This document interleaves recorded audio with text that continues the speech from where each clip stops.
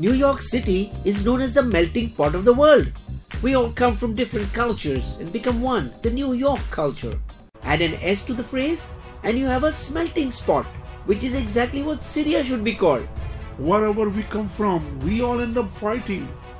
The Arab Spring movement started in Tunisia in January 2011 when a vegetable vendor Mohammed Bouazizi immolated himself in front of a municipal office. Give me back my fruit cart. How will I earn my living? A movement that eventually toppled lifelong dictatorships in the Middle East. It started in Syria in March 2011 after a bunch of boys were caught spraying anti-Assad graffiti in the southern city of Dara and brutally beaten, resulting in the death of a 13-year-old. Angered by this, people took to the streets supported by rebel officers of the Syrian army. We are the Free Syrian Army and our goal is to oust Bashar al-Assad. Neighboring dictator Gaddafi had been chased down and killed like an animal by his own people not so long ago. My fate will be the same if I give in. My best chance is to crush the rebellion. Which he did, brutally. But the rebellion spread, and when the newly appointed Prime Minister of Syria, Riyad Hijab, defected to Jordan in August of 2012, he predicted, the conditions are very bad. Assad's regime will fall at any moment. But destiny had other plans. President Obama had promised to pull out all US troops from Iraq by the end of December 2011.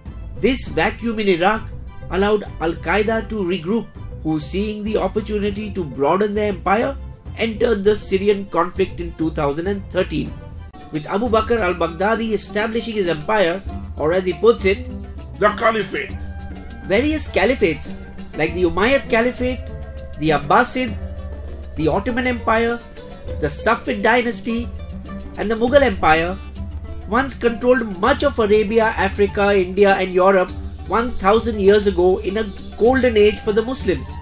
Then they see how pathetic they are today and try to recreate the past, not realizing that the world has changed, an illusion similar to the concept of Akhanda Bharat, or one China that includes Taiwan, Tibet and Arunachal Pradesh.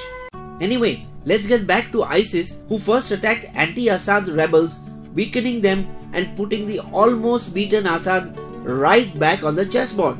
All this attracted thousands of mostly misguided Muslim youth and Islamists driven out of Afghanistan, Chechnya and Iraq, who needed a new battle to fight. Now this became a difficult situation for the US, who on one hand wanted Assad to go, but on the other didn't want Assad to be replaced by ISIS.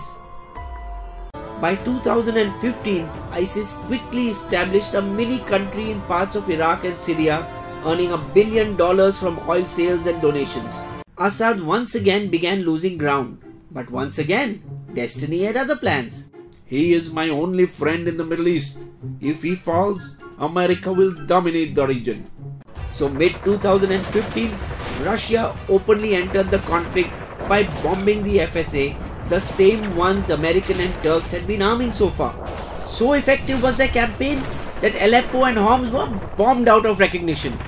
Meanwhile, another geopolitical event had happened when in 2015, Iran signed the nuclear deal. See Bisbo's story.